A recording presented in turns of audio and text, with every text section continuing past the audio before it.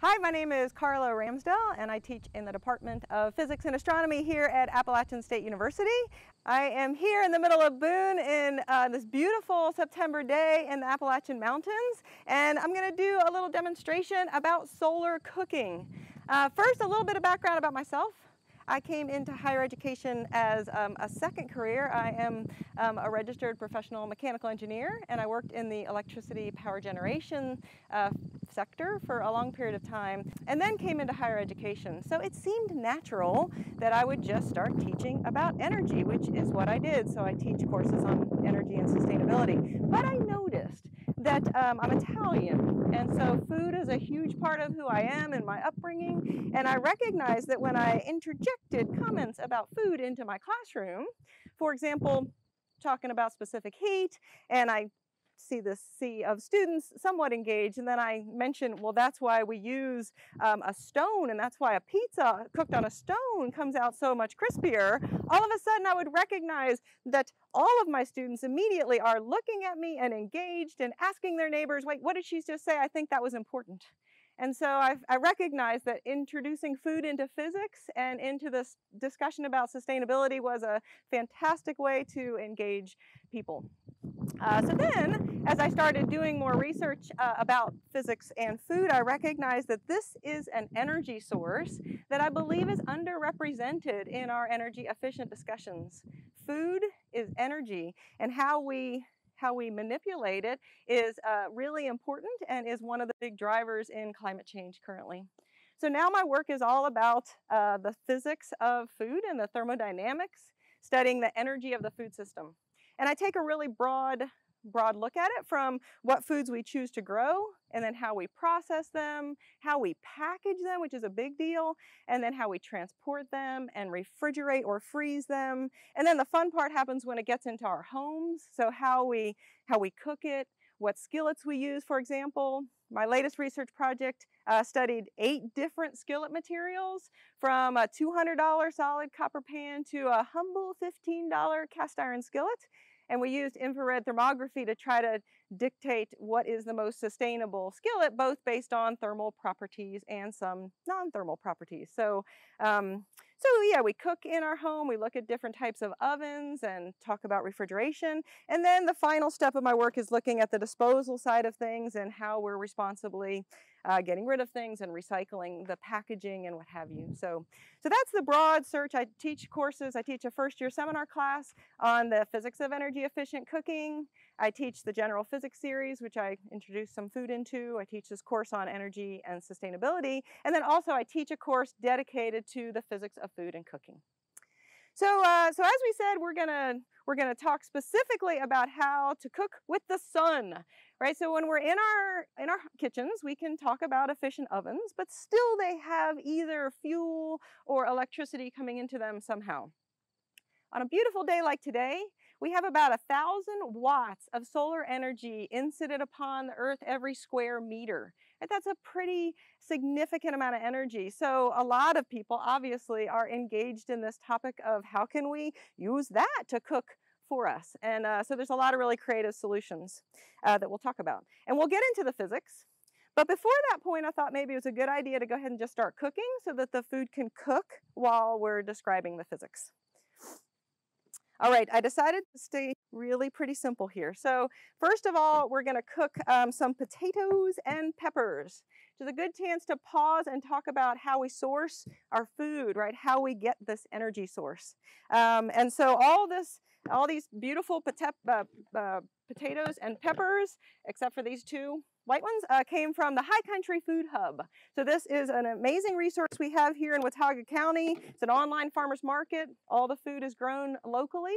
And so obviously we have this real benefit in that we reduce transportation energy. That's a super critical part of a local food system. But there's also a lot of other factors that may even be more important than just the reduction in transportation. We don't package them. So this was from Daffodil Spring Farms in Valley Cruces, and they choose to package their potatoes, right, in a little simple paper bag, which will biodegrade really simply. So if we put that in contrast to how we may buy a potato in a grocery store in a plastic mesh bag that will take 100 years to degrade. So packaging is a big advantage of choosing some local food. We have to kind of challenge ourselves and be okay with food that's maybe not as beautiful as what we buy in the grocery store, right? So we waste 40% of the food that's grown in the United States never gets eaten. A lot of the times it just stays in the field because the farmer chooses that it's not pretty enough for us to purchase. And so, you know, it's okay. I kind of like food with a little bit of personality personally, but that's a way to recover an enormous amount of energy because we've grown that food, and then just to let it rot seems like an incredible waste. I'm going to stop talking because this is loud.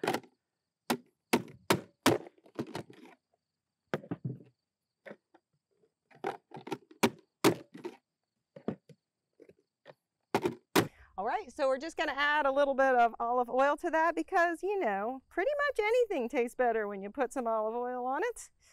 We're also going to add a little sprinkle of salt.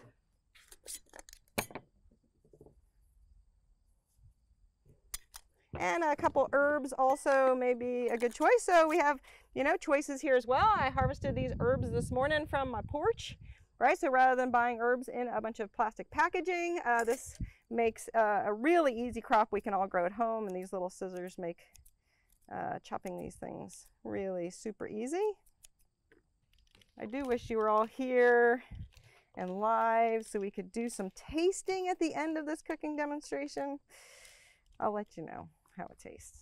Okay, perfect. So that's one of the things we're making. The other thing is already made. So I also was going to cook some hamburgers. And so if we look at this graph, it's a good time to talk about the impact of our food choices on our greenhouse gas emissions. So this graph is issued by Environmental Working Group, and it shows the range of our greenhouse gas emissions based on different food sources. So we see beef is all the way over on the left here with many kilograms of equivalent carbon dioxide emissions. And then we see on the right-hand side, we have lentils and a lot of our dry beans and legumes. So the further we can eat to the right-hand side of this curve, the less greenhouse gas emissions are emitted from our food choices. So really good news is that lately, a couple of companies have gotten behind this plant protein concept and created some burgers that taste remarkably like a beef burger. So Impossible Burger and Beyond Burger right now are the two companies. So I was going to go ahead and just cook some Impossible Burgers today so we can see exactly what those look like, and I will tell you what they taste like. If you haven't tried these yet, I would encourage you to do so. They actually serve them at Burger King right now. The Impossible Burger's available there, but you also can buy them in almost any grocery store, and they come in both a ground beef option and also a sausage option. So these have about 90% less greenhouse gas emissions than their beef counterpart. And so that just makes sense. We're talking about managing this energy source. We could eat corn ourselves, right? And we'll get all the energy from that corn. But instead, if we feed corn to a cow, which we probably shouldn't anyway, because cows aren't supposed to eat corn, but if we did, only about 10% of it is converted into the cow's meat that we may then consume. So we've had a 90% reduction in the available energy of that initial food source because the cow had to do all the things a cow does, right? Like live and whatever, so, and breathe and move. And so yeah, the lower down on the food chain we eat, the better we will be as far as our energy conservation. Okay, so I think we're ready. We're going to go ahead and load our ovens. We're going to put 2 burgers in each oven, and then also these potatoes and peppers. Let's split this in about half. We're going to talk about the different kinds of ovens that I'm using here in a moment, but again, I'm just going to load these up. Unfortunately, we have had a cloud show up on our cooking scene. That's unfortunate, but that's okay. We'll see if we can pull it off anyway. So half of them are going to go in this evacuated tube oven. This is called the GoSun Fusion. It's the latest and most advanced solar oven on the market right now. Perfect. I think that's ready to go. I'm going to put another scoop of that in there. Okay, we're going to just close that up and give it a good seal.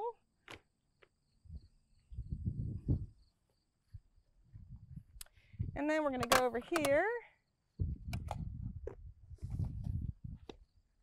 to our box oven.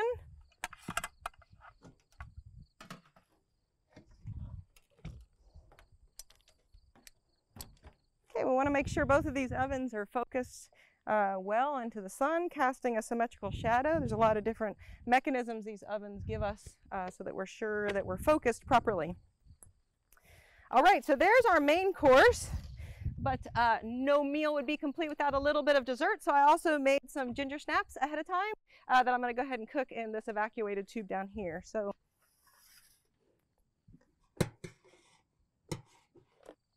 all right, so we're just going to load up these ginger snaps.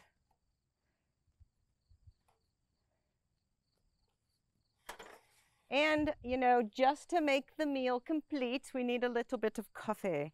And so I'm additionally going to brew a cup of espresso in this parabolic reflector. Let's get that focused right as well. All right, so while that's all cooking, let's talk for a bit about these different kinds of solar cookers. In general, solar cookers can be divided into two categories. One of them are solar ovens, right? These are things that are designated to replace the oven in your home. So, and among the ovens, we have kind of two categories. So we have box ovens, which would be that one over there, the sun oven, and then also this yellow one on the ground. And then the other category would be evacuated tube ovens, and that's what we see over here. Most of these are by the company GoSun, which is definitely the leader in this kind of technology. And the other category of a solar cooker is a reflector, and that is more to replace your cooktop or range. And so we see down there that Sol Source, and also we have a couple of these solar flares. Those are more about reflecting onto a cooking surface such as a skillet or a pan or something along that nature. This right here, our espresso maker, is also like that. You would normally put the espresso on the range top, and so this is replacing the range top. So let's start with talking about the physics of the ovens first, right? So any of these ovens, the keys are to obviously maximize solar incoming radiation, right? We want to try to scoop up as much solar radiation as possible. As I mentioned, there's about 1,000 watts per square meter incident on the surface of the Earth. But when you turn your oven on at home to, you know, bake at 350, it probably is about 3,000 watts of power that it draws to accomplish that. So there's a couple things that we do to make these more effective.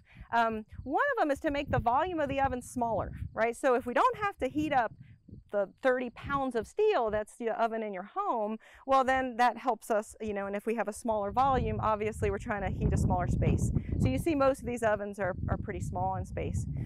And then the other thing we do is we try to scoop up more sun than what is just incident upon the oven itself.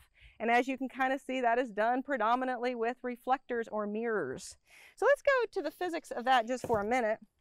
In order to understand how these mirrors are reflecting thermal energy into this oven, we are going to rely on this Nerf dart. So if I put the Nerf dart on one of these reflectors, right, I show what is the perpendicular to this reflective surface. And then we rely on, in physics, the law of reflection. And that says that the angle of incidence equals the angle of reflection.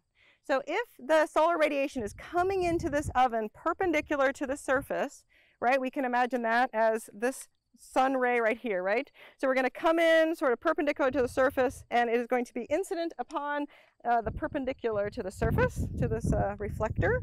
And then what we know is whatever angle this incoming beam is making with the perpendicular will be the same angle on the other side of that perpendicular. So the angle of incidence is equal to this angle of reflection, right? And so we see if this is coming in parallel, well, this guy is going to make it into the surface.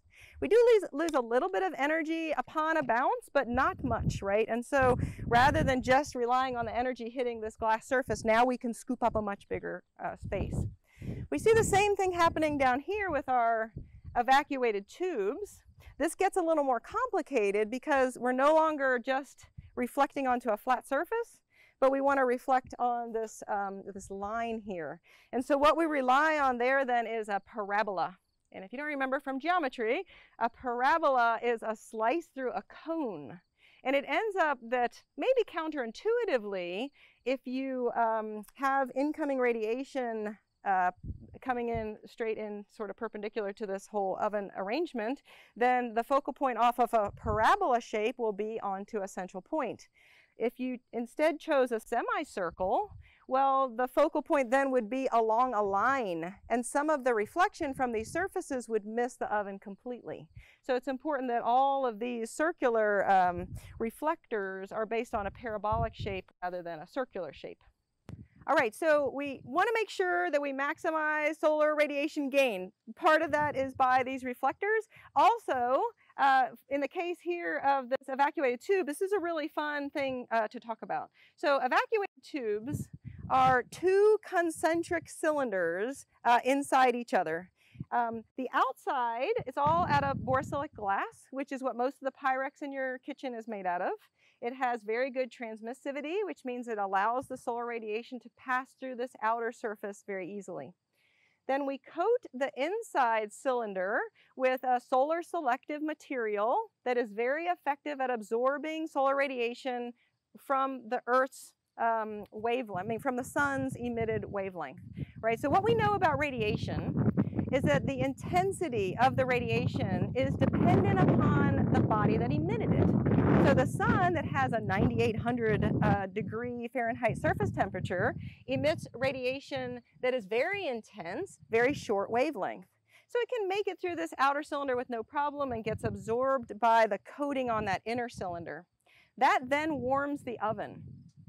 The oven then re-emits its own radiation, right? But because the oven temperature is significantly less than the sun, the solar radiation it emits is at a much lower intensity. And so now, as it tries to make its way out, it's blocked by the outer glass surface, or for example, in that oven, the glass top of the box, right, it gets blocked. It's the greenhouse effect. It's the same way a greenhouse works. It's why as we throw more greenhouse gases into the atmosphere, we have this buildup of thermal energy, because the shortwave high intensity radiation can make it through without much trouble, warm the Earth's surface. But then as this longer wavelength, less intense radiation tries to make its way out, the greenhouse gases or glass on the oven trap it and keep it within the system, and that helps to circulate this energy and warm it more and more. Perfect. So, the other thing that we do here, so while we're maximizing radiation gain, we're also trying to minimize heat loss. And heat can be lost through conduction, convection, or radiation. It ends up conduction and convection both need a medium. They need something, right? So conduction is the transfer through a medium without the movement of the medium itself. And convection, we know very well today as the wind is really blowing, is the transfer of thermal energy because of the movement of a medium, right? So as this wind blows, it's cooling me off on this sunny day, which I am appreciative of. So what we do in an evacuated tube is we evacuate it. That space between the inner and outer cylinder has all of the air, molecules, everything sucked out of it, removed. So there's a negative pressure between these two cylinders. It's why it has to be cylindrical, because we couldn't hold that kind of a vacuum in another shape like a square. And so by doing that, by removing the molecules, we've removed the medium. So once we gain that radiation in the middle of the oven, we can't lose it by conduction and convection because there's no stuff in between these two layers to accomplish that. In the same way your mug, right, may have a vacuum sealed mug, the same thing. We're trying to block the loss due to conduction and convection. So that's really what makes these rock stars on efficiency, right? All these ovens have their pros and cons.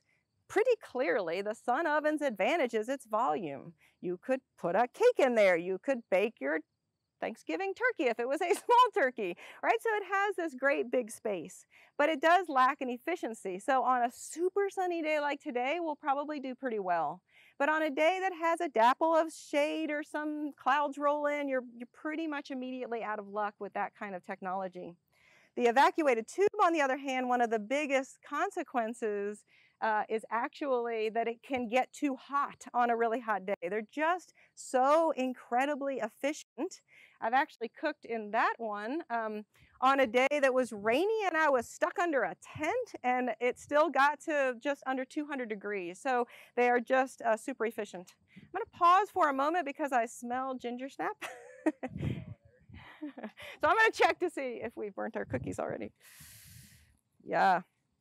So we see here we have this beautifully, nicely cooked ginger snap down here. One of the things about evacuated tubes is they tend to get hotter in the deep part of the oven than they do here. So we see out here we're still a bit raw, whereas down here we're pretty well cooked.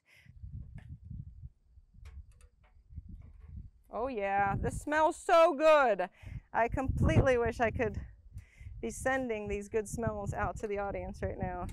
It's obviously hot in there, but this outside is still completely cool to the touch. So we see the impact of the evacuation between those two layers there. So I have several evacuated tubes out here. Let's just go through. The Fusion is the latest and greatest. So let me tell you something special about the Fusion. It also is about this yellow oven on the floor, and that's that they're called hybrid ovens. And that means that they work with the sun, yes, but I can't tell you how many times I've been out cooking in the sun and then the really thick clouds roll in. So this also has the advantage of an electric strip. So it comes with a power cord, and also you can buy this solar battery that comes with it, right? And so you have an output here, a 12-volt outlet, so you can use this battery, or you could use your car or an RV or a boat or whatever also.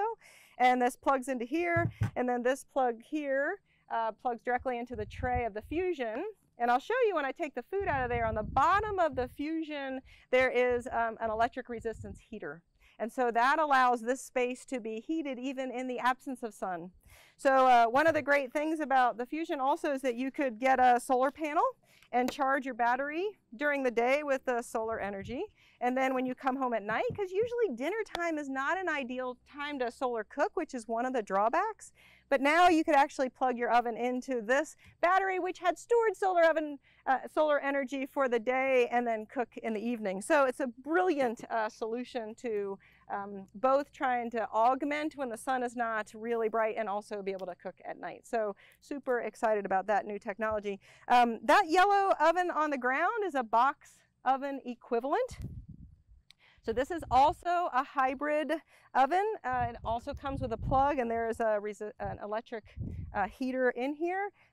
So this is a great way to show that it's important that we are designing our products really well. You see, as you open this oven, however, we get a significant tipping. So it's a very difficult oven to cook on, but it did have the advantage of having this hybrid element, which I thought was really smart. So the leader in the box oven would be this one, which is the sun oven. And the way that it contains the thermal energy is by this, there's an inside aluminum liner, right? It's black, which obviously you want because any of the solar radiation that comes in, you want to make sure that you have an absorbing surface there so it can heat up. You wouldn't want a reflective surface inside the oven because that shortwave radiation would come through the glass and then bounce off the surface, and then since it would stay pretty high intensity short wavelength, it would just make it right back through the glass. So you want to make sure on the inside you're putting some really dark absorbing colors.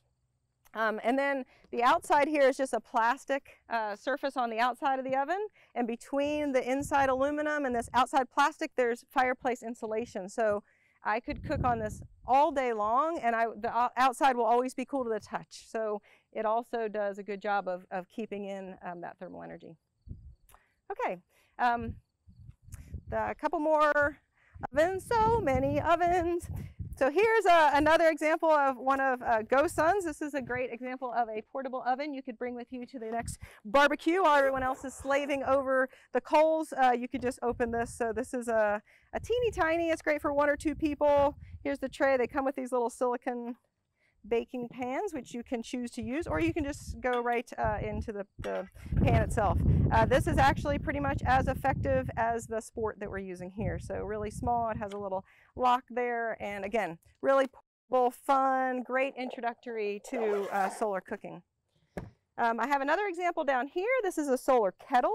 So that's filled with water currently, and it's a great way to boil water. It boils about 2 cups of water in about 20 minutes on a really sunny day. Again, the reflectors are just built in there. You see that this actually can then close all up, so you could bring that with you somewhere, and then when it's time to cook, you can just open up these solar panels, and then this becomes the stand and the reflectors. Like that.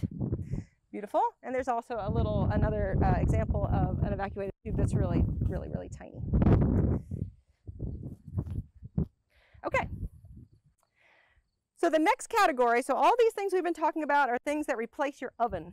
The other category of a solar cooker is something that would replace the range or the stovetop in your kitchen. And that's kind of what these things down here are doing. They are also concentrated on making sure that we're grabbing a whole bunch of solar radiation, but they're not good, obviously, at blocking conduction, convection, or radiation. So the advantage is that the cooking environment is very familiar.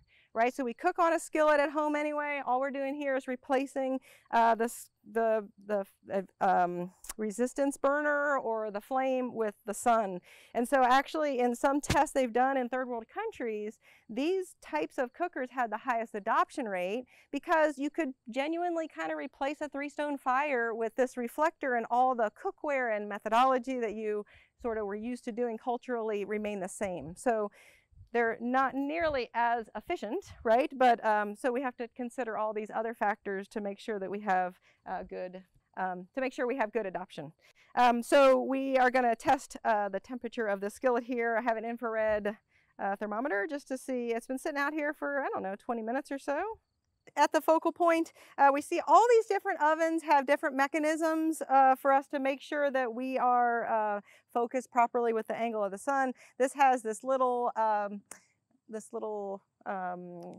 concave reflector here, and so we put that right at the bottom of that reflector, and as the radiation comes in, it actually splays a bright spot on the bottom of the pan, and that shows us how we're focused. So see, as we pull this out of focus, we see that little spot that we can see on this change. So it's actually like a little bit of a mirror, really. That little thing acts as a mirror, so it helps us to see where the focal point is on the bottom of this pan, so we can make sure that we get it both right in tilting angle, and also, so we want to make sure both in elevation and azimuth that these ovens are aligned properly. And so right there we see from that little plastic thing there, that projection of the focal point of this on the bottom of that pan looks about perfect. It's right in the middle. So I'm going to use this infrared thermometer. It's actually an infrared camera. So this allows us to see heat. So it allows us to see wavelengths that are a longer wavelength than the longest wavelength that our eyes can see. So the longest wavelength we can see is red, and this is called an infrared camera. So it sees wavelengths that are longer than the red wavelength. And so it's really cool because we can see where our heat loss is in our home. These are great diagnostic tools for energy efficiency. It really works well in our work here as well. So if we take a picture there, we can see very clearly this white spot right in the middle shows that the pot is definitely the hot spot. So we see right there in the middle, and that's showing a temperature right now of about 224 degrees in the middle of that pot. So clearly we could boil water there, but it would be hard to do anything like searing, right? Something you have to get to the Maillard reaction, which is about 380 degrees. That browning we get on fish or on caramelization on vegetables occurs only when we get to these higher temperatures. So I have struggled to get these reflectors up to temperatures to accomplish that. But certainly if I had a pot there and left it out long enough, I could see that I could boil. These are also reflectors. They're intended to reflect the radiation onto these aluminum absorbers that are up on these trays.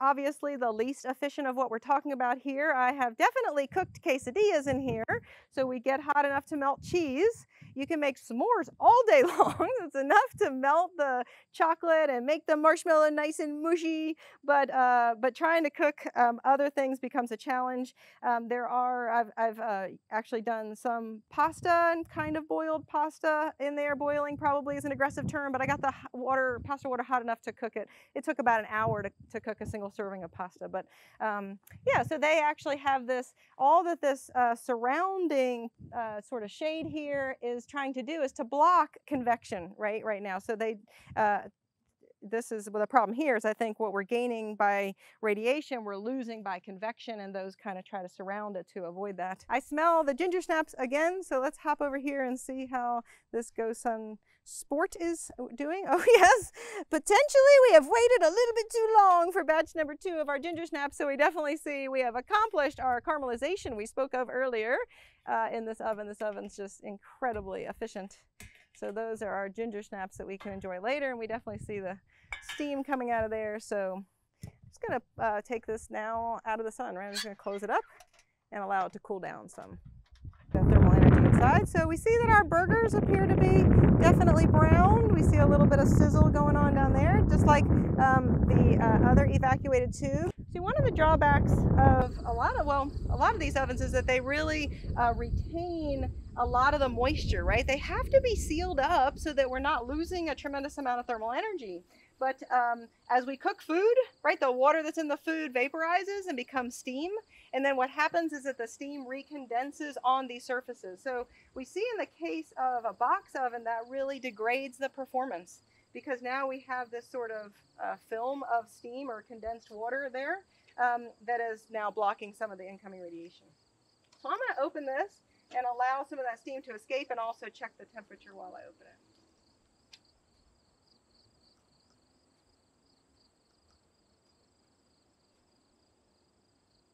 Okay, so also I see the burgers are looking like they're coming along pretty well. We can even see a little bit of sizzle there on the edge of the burger like we did on the other one, and then the potatoes are on their way to cooking. One of the things that's curious to me about these ovens, these box ovens, is they open from the top, right? And I mean, heat rises or colder air sinks, right? And so what ends up happening when you open these ovens particularly is that you get a huge belch of the thermal energy, and it takes a while to recover that because this is at the top. I'd love a box oven manufacturer to come up with a door on the side like you have in your oven at home, so you could open it and replace food without really sort of losing this enormous amount of energy. The evacuated tubes, right, you open them from the side, and so that does definitely help to not drop the temperature so significantly as you check on the food. All right, so I think we've waited a little while. We keep having sort of the clouds rolling in, so we've had a little bit more of a wait than typical, but I think we're going to go ahead and pull this food out of the oven. I just wanted to make a note quickly that, you know, we've talked about the effectiveness of evacuated tubes, but I have learned that not all evacuated tubes are created equal. So for example, this solar oven I was really attracted to, right, because it has a really nice hard outer shell, which is protective, but I know from outreach events that I can do cookies in this one, about 4 batches of cookies to 1 batch in there. So whether it's the difference in the coating or evacuation or reflectors maybe aren't parabolic enough or what have you, just want to be cautious about that there's a lot of factors that have to come together for all this technology to work as well as it does. All right, so let's go ahead and open the oven and see if we can do some eating, which again, I really would love to share, but I'm just going to have to do it all myself.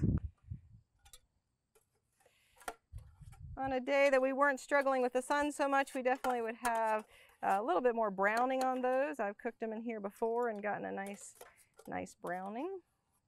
And then let's head over to our box oven and see how that's doing. And open this up. Might be nice to take an infrared image. So we're showing about 238 degrees inside this oven right now. The vegetables also, and the burgers seem to have done quite well. There we go. Let's take a taste and see what it's like. All right, so again, I wish you were here to share this with me, but I'm going to take a little taste here and see how everything went. Peppers are delicious. A little bit of this burger. We see that it did cook all the way through. We have no more pink. Really, really good. I would super encourage you to try these new burgers. Don't necessarily need to be all vegetarian. Any part of our food system that we can shift is a help. And then lastly, so one note about evacuated tubes is you have to be okay with your cookies being a little curved, which is okay because you know what? They fit in your mouth a lot better, right? Really, really good. Cooked perfectly. So thank you for joining me. Get out there and cook, and I'm happy to answer any questions you might have. Have a great day.